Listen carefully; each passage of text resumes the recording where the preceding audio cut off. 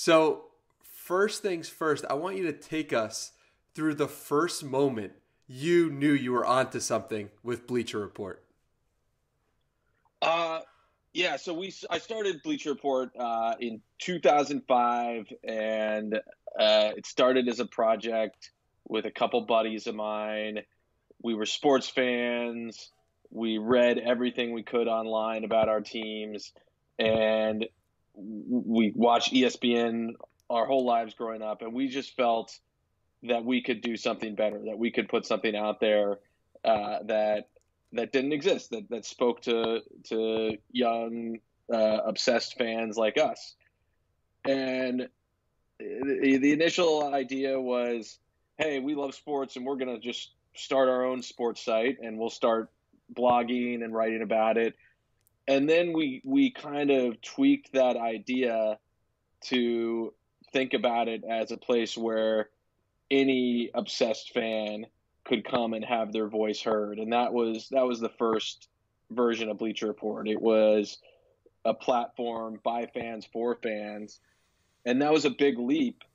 But the part that really got me thinking that it could be something was when we started having all sorts of people from all over the country, all over the world, starting to come to Bleacher Report and write about sports and be a part of the community. And it was, this was the vision, but we didn't know if it would actually happen.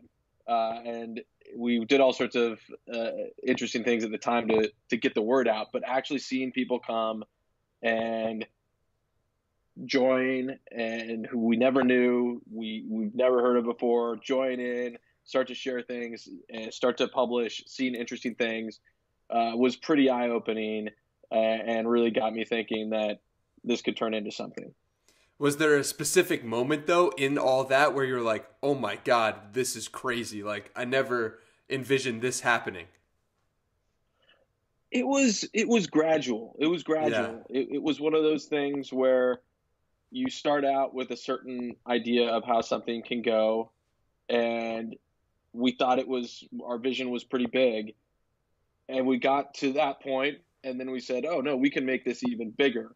And we kept just pushing the goalposts out of what it could be. I remember the first time I saw just someone reading Bleacher Report on their phone, or I think it was on a laptop. I was on a plane, and someone was sitting in a row in front of me or something like that, and I saw them typing. Maybe they had their email up, and then they opened up another tab, and they had Bleacher Report. And that was another thing. It was like, wow, we had millions of people reading the site at the time, but still, you just see it randomly out there, and that was a whole different thing.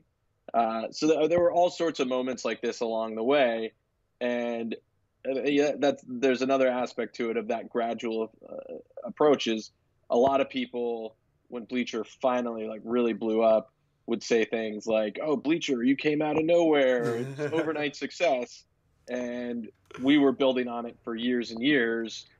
A lot of those times in obscurity, but we were seeing these moments of potential, and just building that belief that eventually it would blow up. So every overnight success has that long backstory of the years of effort that it takes to get to that point.